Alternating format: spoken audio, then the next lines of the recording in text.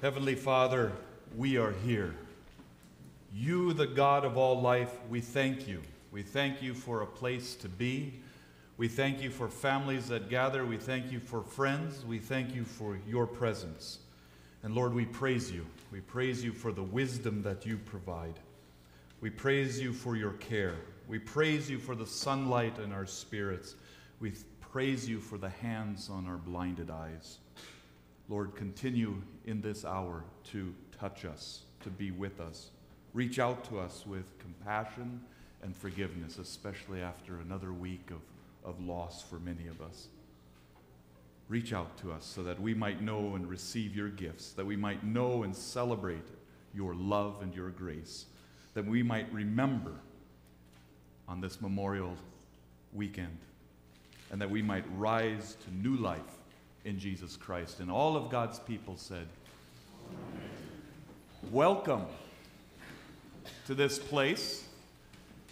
Welcome all of you who regularly gather here. Welcome to all the visiting faces as you gather here because you're gathering with family. We also welcome those that are receiving many of our members out because they're traveling to visit family as well. And we welcome those listening to us on video. You are welcome here. It's a time to, this weekend especially, remember the good things that God has done. As someone has once said, those who don't remember have no God. We are a people of memory, and what a story we have to tell. Let's stand and invite someone here, and then we'll remain standing and sing "To God Be the Glory."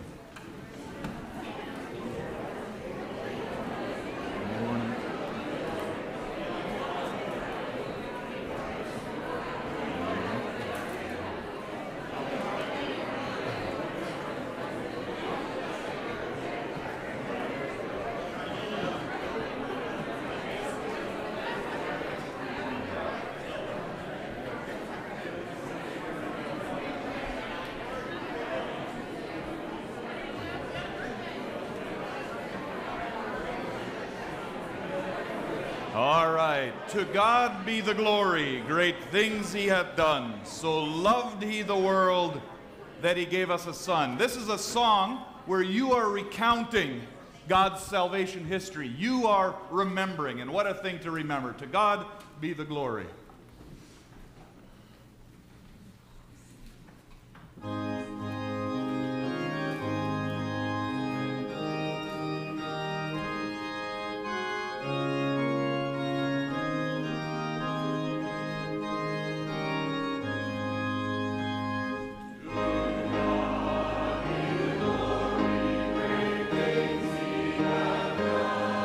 So lovely the world that he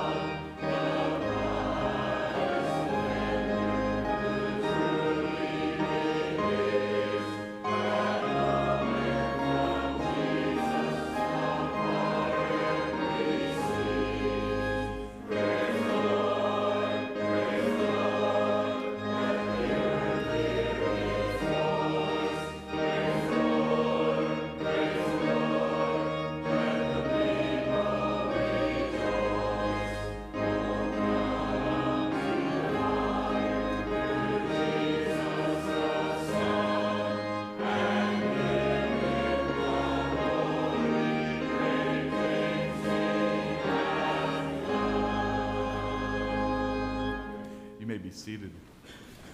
As we think of that promise, that great thing that he has done, we together will read the scripture from 2 Corinthians. You can go to 853 in your hymnal worship books, or it's up there.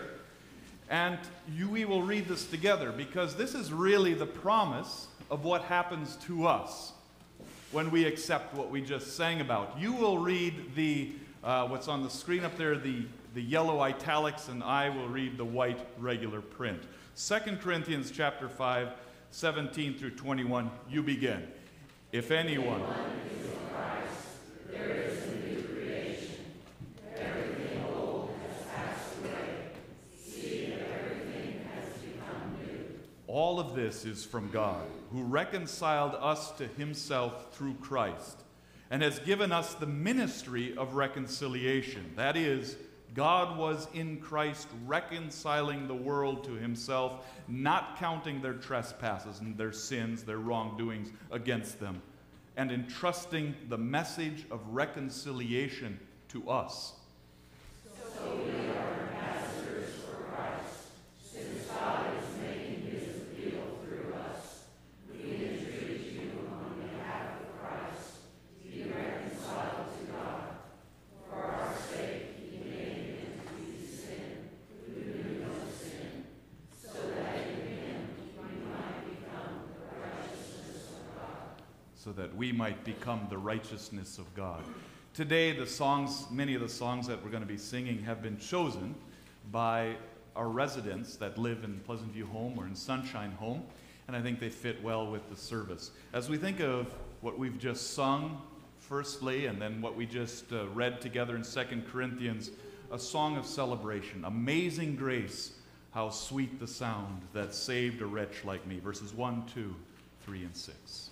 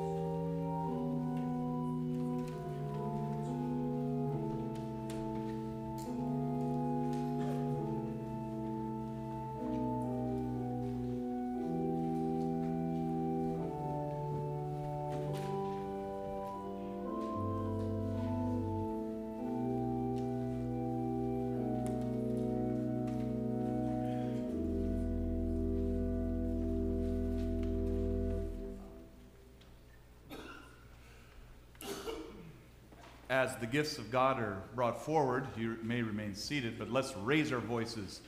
Praise God from whom all blessings flow. Praise Him, all creatures here below. Praise Him above the heavenly hosts. Praise Father, Son, and Holy Ghost.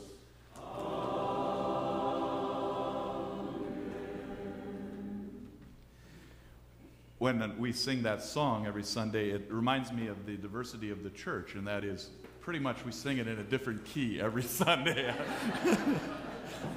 And that's my fault. But hey, we're going to have the keys covered by the time. This week we celebrate in the church what's called Ascension Day. Ascension Day was actually Thursday, was the holy day during the week. In our tradition, we don't take that off anymore. We used to in the Mennonite church. We don't anymore.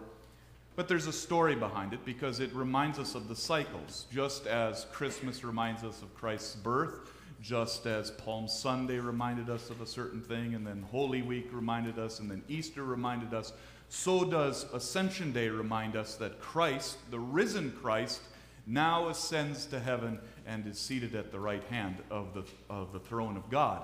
Next week, we celebrate another high holy day, and that's Pentecost, when the giving of the Holy Spirit is given. And in your bulletins, you see it written, as many people talk about it, as the birthday of the church universal. And we're going to celebrate communion next Sunday in celebration of the giving of the Holy Spirit. But before that, this happens. Acts chapter 1. I'm going to start with verse 2. Until the day that Jesus was taken up to heaven, after giving instructions through the Holy Spirit to the apostles he had chosen, and after his suffering, he showed himself to these men and gave many convincing proofs that he was alive. He appeared to them for a period of 40 days. So Jesus, after his resurrection, was on earth for 40 more days, teaching and appearing and speaking and inspiring. And in these 40 days, he spoke about the kingdom of God. And on one occasion, while he was eating with them, he gave them this command. He said, "Do not leave Jerusalem, but wait for the gift my Father promises, which you have heard me speak about. For John baptized with water, but in a few days you will be baptized with the Holy Spirit." So when they met together, they asked him, "Lord, are you at this time going to restore the kingdom of Israel? Will this be your second coming?" is often the question. And he said to them, "No, it is not for you to know the times or the dates the Father has set by his own authority, but you will receive power when the Holy Spirit comes upon you, and you will be my witnesses in Jerusalem and in all Judea and Samaria and to the ends of the earth." And after Jesus had said this, he was taken up before their eyes. He ascended. Ascension. He ascended before their eyes, and a cloud hid them from their sight.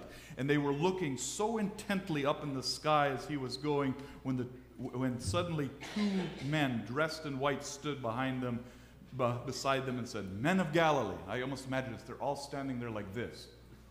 All of a sudden they feel a tap on their shoulder. Hey, men of Galilee, why do you stand there looking up in the sky? Meaning, come on, you're wasting time. This same Jesus who has been taken from you into heaven will come back in the same way you have seen him go into heaven. Ascension Day. That is what we celebrate as we prepare for Pentecost. And it's fitting then also that we sing this next song, Wilbur Neufeld's favorite song, "When Peace Like a River," for several reasons. One is, for sure, that is that not only is Christ risen, but God has accepted him. God and Jesus are one, but they sit on the throne together. Our Jesus, our risen Lord, has the power of God's throne and is in heaven. And so, as we think about everything that's happened in the last week, of how many funerals have we been together, especially with our school teachers, have we been together as we think about all the things this world brings, as we think about our future. May the words we sing truly be comfort for the power of Christ in our lives. When peace like a river attendeth my way. We're going to sing verse 2 a cappella.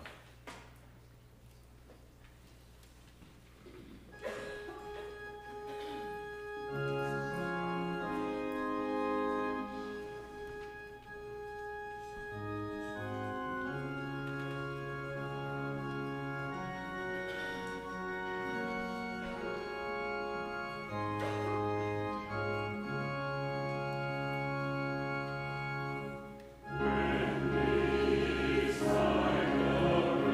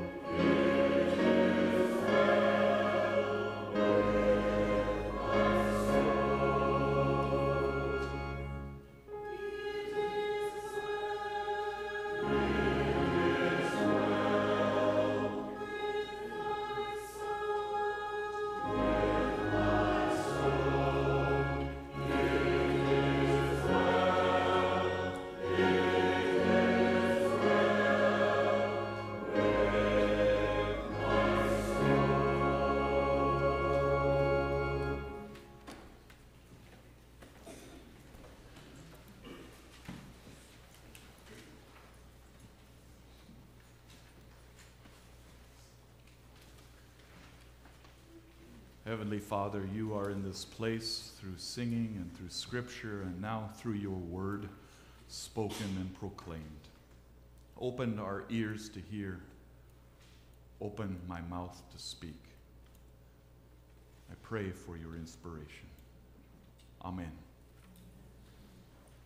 All right, I need some help this morning. Who am I supposed to preach about again? Jonah. I love those voices. Somebody like, Jonah. Jonah. Jonah. Hannah's like, Jonah, just get it over with, Wilmer. Let's go. All right, where did we leave Jonah? Well, I think last week, if you didn't get the point driven home, I'll do it again right now. The whale was not Jonah's biggest problem, right? The whale was not Jonah's biggest problem. We found out that Jonah was probably an example, more of an example of what not to be than what to be. In fact, we're challenged, at least we were challenged last week, and I think this entire book of Jonah challenges us to essentially not be like Jonah, whose problem was that he loved to preach God's judgment, but then became extremely judgmental with God's love, when God's love extended even to his enemies, the Ninevites. All right, today I want us to backtrack just a little bit. We took a very big picture view of Jonah last week. Today and next week I want to sort of focus down on some of the particulars that come out of the book of Jonah. So, if you would turn to Jonah chapter 3 with me. Jonah chapter 3.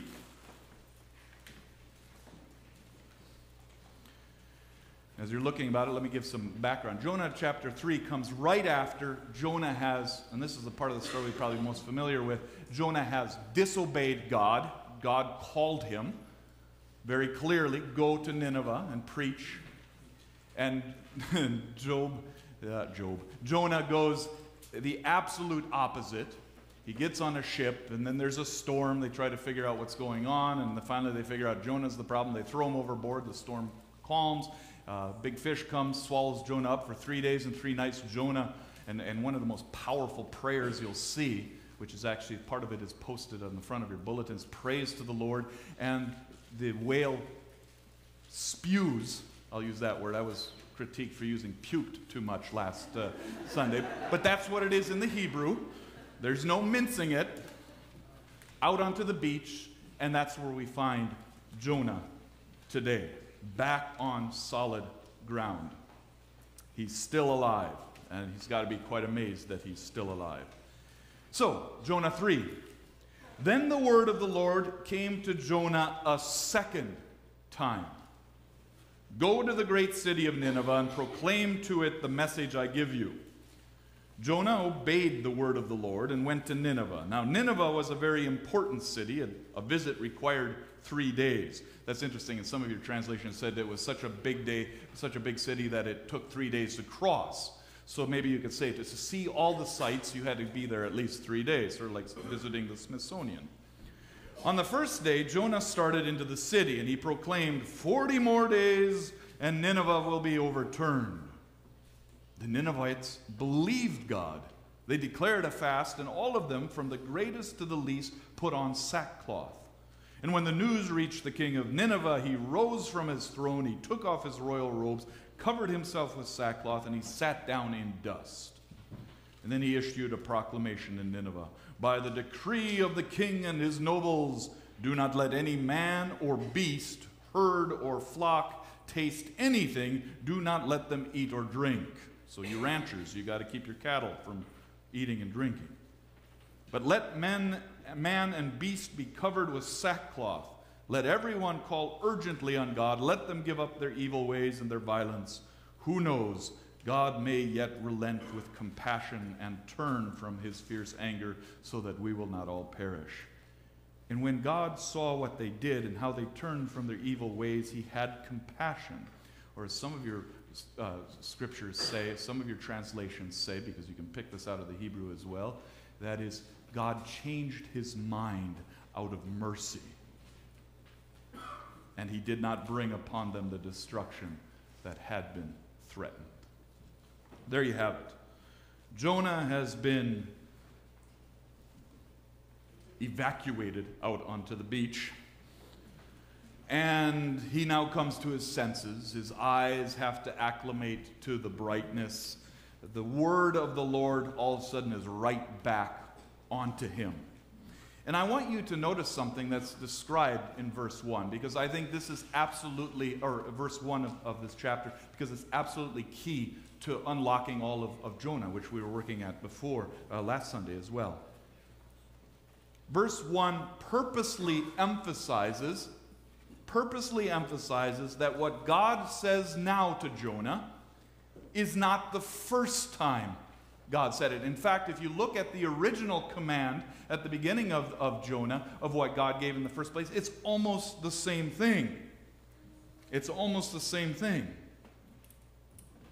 Why is that important? God gives a second chance. God gives a second chance. This book is filled with grace and mercy and unmerited gifts. God should have just left Jonah in the whale. Yet it says, for a second time, God gives the same message to God. That gives me hope, at least, for my life. It's kind of like when your parents said, I'm only going to tell you once. Okay? You had better obey or else. And then if you tested it, they said, well, okay, but this time I'm serious. I'm not saying God is wishy-washy here, but it's amazing how God says, okay, my plans are for love and for grace. I will be flexible within that. It isn't the need to stick to my whatever. The need is to stick to my grace and my love for even the Ninevites and disobedient Jonah.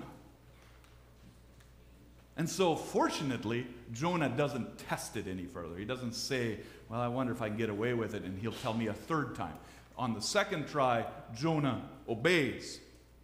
The word of the Lord in the second time is repeated. The first, Jonah, get up and go to Nineveh. The biggest, he doesn't say this in the Bible, but this is what we know from studying. It's the biggest, baddest, sinfulest, worldliest, violentest, whateverest city that you can think of. That city your parents told you never to go visit. He's sending Jonah to go there and proclaim the message I tell you.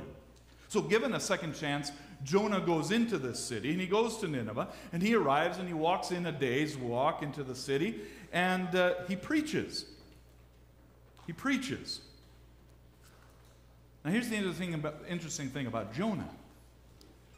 He might be obedient to God the second time, but that doesn't mean he has to be excited about it.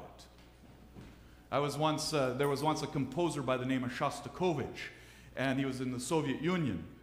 And the Soviet Union wanted to send Shostakovich and some of these Rimsky-Korsakov, some of these other guys, I don't know if Rimsky-Korsakov, one of those guys, together out to the U.S. to show them the good music. And he didn't want to go. And so, but they said, no, you're going to go, or else you're going to pay for it in the gulag. He says, well, I can go, but you can't make me enjoy it. And they said at every meeting, he sat like this and refused to say anything. Well, he was obeying, technically, the word of the Soviets, but they couldn't make him enjoy it. That's Jonah today. Yes, I'll go preach, but you can't make me appreciate the message that I'm preaching. So he goes in and he gives an unspectacular sermon. Now, most of you would think this is the way sermons should be preached. It's only 5 words long. But there's no, I mean, if he preached this in sermon school, he'd get kicked out. I mean, there's just nothing to it, really. He preaches 5 words. He goes in there. You can almost say, 40 days more and Nineveh shall be overthrown. Although he might have put some emphasis into it because he liked the judgment part. That's all he preaches. 40 days more and Nineveh shall be overthrown. And for those of you who are counting those words, it's Hebrew. 5 words in Hebrew, not English. I could hear you already. In Low German, it's also 5 words. No. So, 5 words. 40 days more, and Nineveh shall be overthrown. That's it. He doesn't even tell them what to do. He does nothing more. There's no conclusion. There's no body. There's not even a video to it or PowerPoint. No, there's not one today either. Not many details are given. Where are the 3 points? But it does warn the people of Nineveh of impending judgment by God. Now, even though what seems to be a half-hearted attempt at preaching, mediocre at best, the Spirit of God stirs deeply, and people respond. That's the nugget I want to work with. Look at what happens with even the most mediocre attempt. God's way and power and glory is still received. The Spirit of God stirs deeply, and the people respond to a lame 5-word sermon. That brings up 3 observations today, and there's a sermon guide if you need to follow along in the bulletin, since I didn't have a PowerPoint up. I want to give you 3 observations about that because I think it touches our lives and our reality as we think about ourselves as ministering people, as we think about ourselves as faithful people, as we think about the world and how God works or doesn't work, or how things get done. The first observation is this: our job is to be faithful and to leave the results to God. Often, if you get into ethics courses, it's called faithfulness versus effectiveness. Our job is to be first and foremost faithful and leave the effectiveness to God. And you can apply this to a wide range of events in our lives. As Christians, all of us are called to be messengers of God. I do not kid you. I do not try to waste your money by printing at the top of the bulletins that I am your lead pastor, that Jenny Schrog is your youth pastor, but all of you are ministers. That's not there just to look funny and gimmicky. That is there to remind you all of us are called to be messengers of Jesus Christ. All of us are called to speak the good news. All of us are called to live the good news. We are called first and foremost, then, though, to be faithful. Now, some of you are already saying, I can't speak a lick. I'm the worst person to be an example to. But think of Jonah. We are called to be faithful. We are called to put ourselves out there. We are called to put out our gifts, our time, or whatever, out there. That is the action of faithfulness. Then God lays on top of that effectiveness as God sees fit for the moment.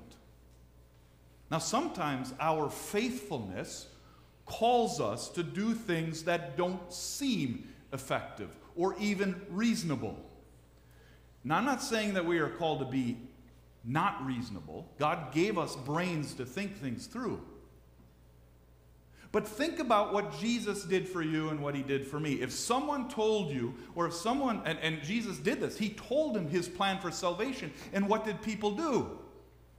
It was so silly of a plan, so ineffective. You're going to die for victory out of love, and you'll win? What happened to defending yourself? What happened to having the bigger gun or the bigger sword and beating the crap out of your enemy? That's the way you get things done. And Jesus said, no, I will sacrifice myself and you will follow me in the same way. That's not effective. It seems to be not effective until God pulls the rug out and the tomb is empty. Now, if we are Christians, and if we believe that Christ is our center and that Christ is our Lord, then the way Christ does it is our way as well. And Christ's faith is our faith as well. So when God calls us to follow in the footsteps of Jesus Christ, and it doesn't necessarily make sense in terms of loving and being compassionate and being hospitable, do we have a model of effectiveness? And the answer is yes. The resurrection, the ascension, the Pentecost, all of God working. And God's call in our life, as it is to Jonah, is it's not up to you to ultimately change the world. Jonah, all I need you to do is go over there, present yourself, and say something. I will do the work. Now think how releasing that is for you as a Sunday school teacher, for you as a board member, for you as a minister in the work wherever you're at, whether you're working, wherever you're working out in the world. You as a minister. You don't have to know Greek or Hebrew or Plotić even. You just have to be able to put yourself out there in the name of Christ. And God is effective through you as he was with Jonah. Jonah is actually serving as a positive example right now. Jonah obeys God in warning the Ninevites, even though he disagrees, even though he dislikes them. He outrightly hates them. In fact, he wants them to be destroyed. Remember, that's why he went to Tarshish. He knew God would be merciful. But Jonah still does it, and God works deeply.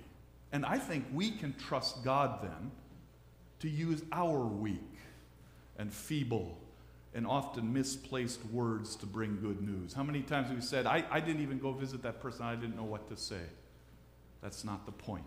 Nothing you're ever going to say will probably help a person in deep grief, but the fact that you went and were present, you were the very arms and hope of God in that moment. You made a difference. Put yourself in places, no matter what excuse you have for not doing it well. God will work through you. And if you don't believe me, just read the Bible. Read about the disciples. Read about the Apostle Paul. Read about every single person in the Bible who probably had good and valid excuse. Moses uses 4 excuses. I can't talk. I stumble. I mumble. They won't believe me. La, la, la, la. And God finally says, who gave you your tongue to talk? I did. Use it in my name. God works in mysterious and creative ways. Our job is to be faithful, to put ourselves in the situations of ministry, and God will faithfully empower us to give results. Observation 1. Now, after God's words of warning through Jonah are preached, the entire city, and again the animals, and I said, I'm just intrigued, at every corner, it's not just the people, it's all of the animals, everybody. And not just that they have to fast, but they're supposed to put sackcloths on all the animals. I'm guessing there's quite a few of them there. They repent. They fast. They wear sackcloths. That's the ancient sign of humility and grief and repentance. And they do change their ways, at least for the time being. And the word spreads quickly, and it reaches the king of Nineveh, who makes it official by making it some sort of a day of national repentance. And that leads to observation number 2, and that's this.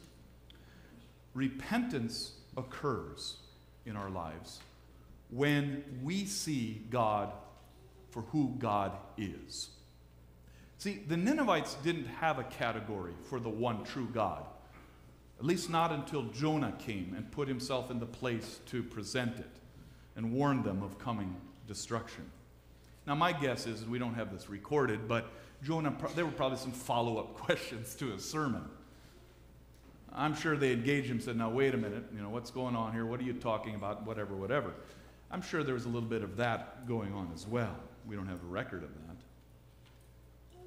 In a similar way, we don't often know that we're living in sin or going in the wrong direction until the Word of God confronts us, until it convicts us, until things come to light that we are reminded, no, it's time to repent. And repent means to do that thing that we can't do in Buhler, and that's do a U-turn. It means come right back, head back to where you're going from. I'm going to tell you can say now, yeah, the preacher said you can do U-turns. You're supposed to do U-turns. No, you're supposed to turn around and go directly back. You're traveling in the wrong direction. Turn around and go back. That's what repent means. It's amazing how when we read and reread Scripture, new things come to light. And we're reminded of things. And I think it's probably the hardest for people like most of us to repent. That's because we think we know it all already. Or we have so many layers of Sunday school teaching and this and that, which is all good. But it makes it awfully difficult to realize that maybe some of these are pointing to us. But it's very important that we are constantly immersing ourselves back into even the familiar. Because it's in those moments, especially when we do it in community, that all of a sudden we realize we might not know it all. And it might convict us in ways that we have never understood before. Like when Jesus said, love your enemies, he meant it. It's in there. That's not just gravy to our Varenica for the Mennonites. It is the center of the gospel. That when Jesus does the hard teachings he does on the Sermon on the Mount, it's at the center of how God works. And how often have I at least gone back to that and said, oh, wow, I've been doing it wrong. I need more humility. I need more direction in this way. Now, often we're like the Ninevites, who are described by God as not even knowing their right hand from their left hand. That's a way the Bible often talks about being clueless. Someone doesn't even know their right hand from their left hand. The Ninevites are described as that in today's passage. And I think our relationship with God is often hindered by having a small view of God. A small view. And often that comes in thinking we know our right hand from our left hand, but we don't. We have such a narrow view of God. And we have such a narrow view even of what it means to be sinners. And I don't mean to be judgmental here, but the point is, sinning is anytime we break relationship with God's way, or think that we are gods in and of ourselves, or we make gods out of other things. And a small view of God can lead us down two different paths. One is a depressed state where we live in constant guilt and fear that we're not doing it right, and those sort of things, and we see no hope in all of this. Like why would we follow God if there's just this pressure and we're always getting it wrong? And the other way, in the midst of realizing our sin, is a state of doing whatever just feels good. That's our reasoning for understanding who God is. We do what feels good. If it feels good, it must be good. And I think the Ninevites had a small view of God. They did. They didn't understand the God as he's revealed in Scripture. They didn't understand that. They didn't understand the consequences of their sin. And their sin is named as this: violence and evil.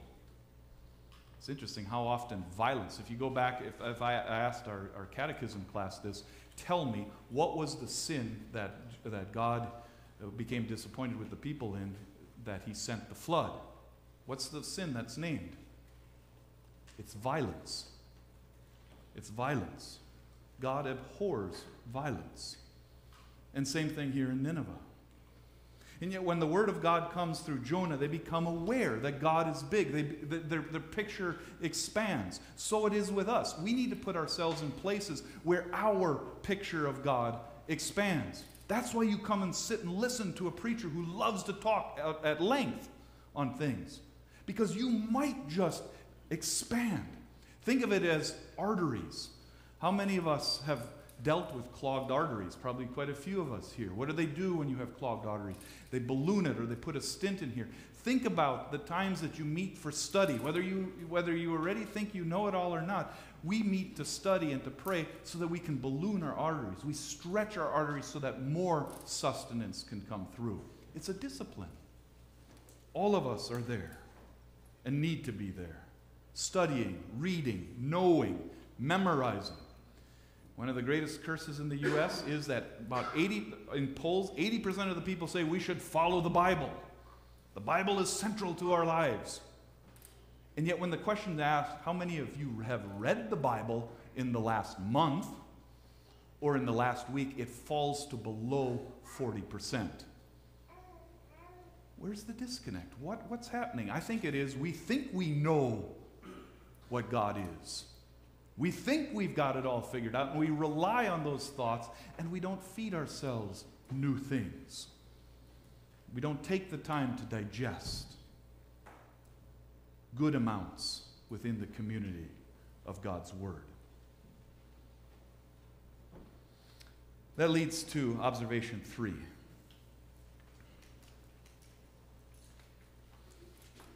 Well, one of the things I'd go back for observation 2 is that repentance then occurs Our ability to do a proper U-turn occurs when we really see who God is. We see God for who God is, not for who we think or we want God to be, but for who God really is. That's when we go, oh no, I do need to make this turn. All right, observation 3. Understanding and celebrating God's grace begins with understanding our shortcomings, our sin. Good news keeps in balance two truths. One is this: we as human beings have broken our relationship with God worse than we can ever imagine. But we are more loved than we can ever dream of, all of us. The fact is, all of us are sinners. All of us are. And as I've said before, if you're sitting there going, no, I'm not, that's your sin. It's called self-righteousness. And Jesus has a lot to say about that. All of us sin. That's a reality. But we don't need to wallow within that. We are sinners by simply being human beings. If you're a human being, you will sin. And all of us are in the same boat, not meeting God's expectations. But the amazing thing is that not one of us is loved more or less by God than the other person. In the same way, by the fact you are a sinner because you are a human being, you are loved by God because you are a human being.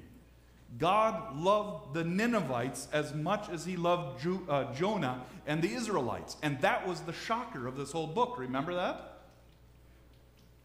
God loves the Ninevites as much as he loves Jonah and the Israelites. God loves you as much as he loved Moses, as he loved the disciples, as he loved the Apostle Paul, as he loved Menno Simons. You are loved just as much. God loved Osama bin Laden as much as he loves you and all of these other names that we mentioned. I know that's odious to us, but God loves all human beings equally. God loves you. There's no question about that. But the question becomes, how will you receive this love and turn to God? The offer is on the table for all. The Ninevites received the same choice, and they chose to repent from their violent and evil ways. God loves you because you exist, not because of what you do. So the question becomes, how will you respond to that unearned love? But all of this doesn't amount to much if we don't realize our own shortcomings. In Luke 7:47, Jesus says, those who have been forgiven little wrong, love little. And then the reverse is the same. Those who have been forgiven much, love much. Now, if you happen to think that God has simply pulled you off the ground because you have brought yourself this close, and if anything, all you needed was a hand up these stairs to get to God, instead of being at the bottom of the ocean, puked out of the stomach of a whale, given new life, then indeed we have only the capacity to love little. That was Jonah. He didn't realize the seriousness of his own condition. He didn't realize the undeserved second chances God had given him over and over. And in turn then, he could not celebrate when the big city of Nineveh was entirely forgiven. When we see that we are given new life, all of us have a chance to give new life. The depth of that new life, where you were headed, like Jonah was headed. That in 40 days we could have been destroyed, and yet God changed his mind when we repented. Our responses are great. And that's why we worship. Your job in worship is not to flatter me. Your job to worship is not even to make our recordings sound good when we sing old hymns. There is nothing you do here that makes any hill of beans difference about whether God loves you or not. You are here to respond to the fact that you have been pulled up from the belly of the whale. That in fact, 40 days from now, you could have been destroyed, but God changed his mind because he loves you and you have responded to this love and you have such great things to respond with. Amen? That's why you gather to worship. And if there's another reason you gather to worship, check that one at the door. Our response is to love a lot because we have been given a lot.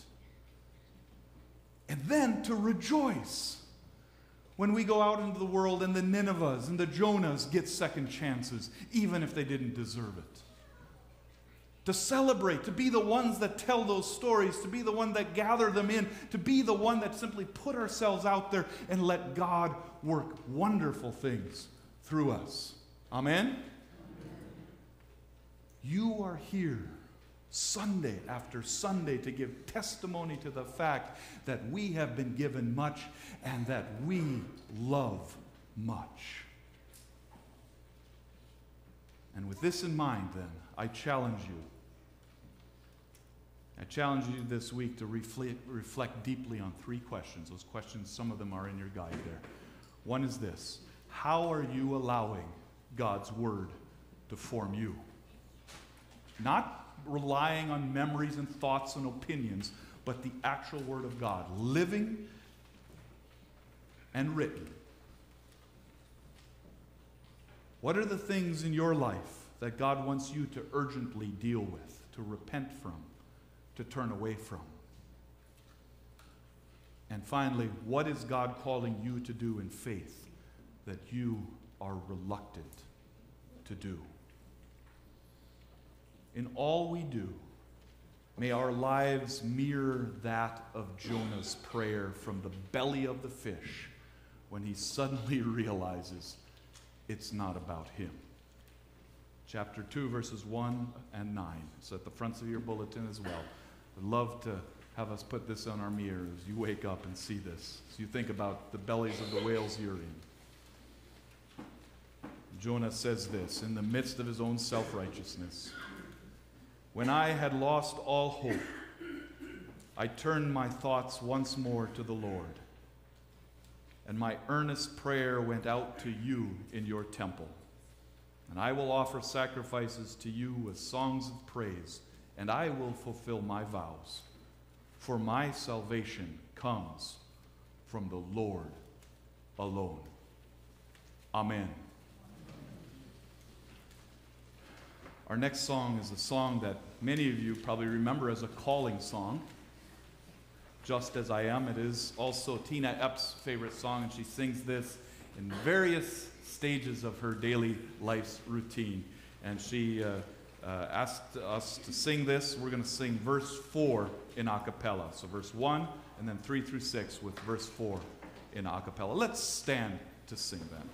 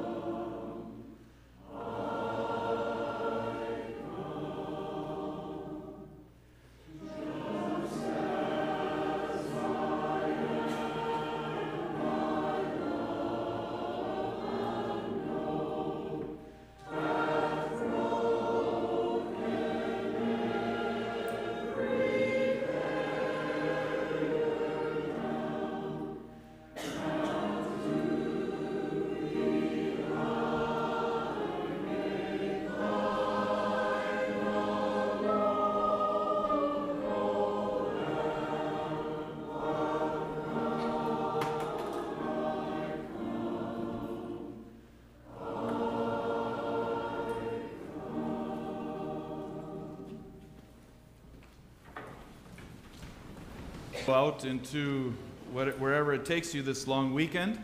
I give you this blessing. Go into the world. Go out into the streets. Go out to your neighbors. Go find people you don't even know. Go out into the world in peace. Be strong and of good courage. Hold fast to that which is good. Return no person evil for evil. Reach out to those in need.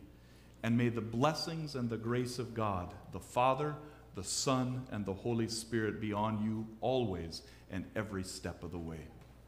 Go in peace. Amen.